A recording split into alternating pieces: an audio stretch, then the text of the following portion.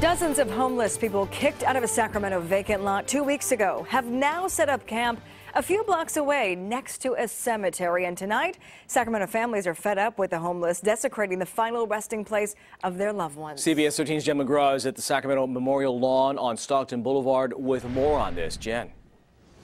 This cemetery has been here for nearly 100 years, but just recently they've had to triple the amount of security because of problems on their property.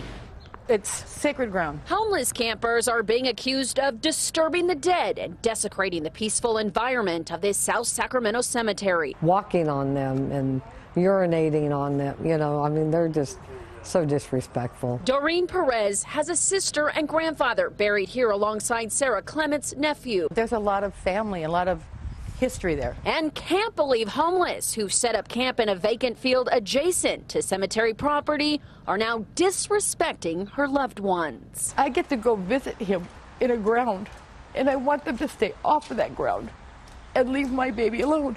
The sheriff's department estimates there are 35 tents set up. The property is surrounded by barbed wire fence, but people have cut a hole in it to make easier access. And the problem is getting worse.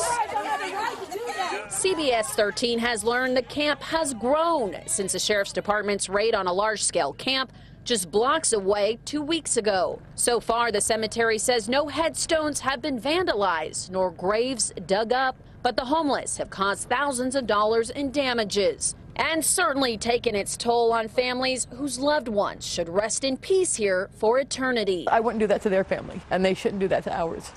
The sheriff's department says this is private property and those people are trespassing. They're working with the property owner to make sure the homeless stay off the property. Jen, thanks. You can bet we'll follow up.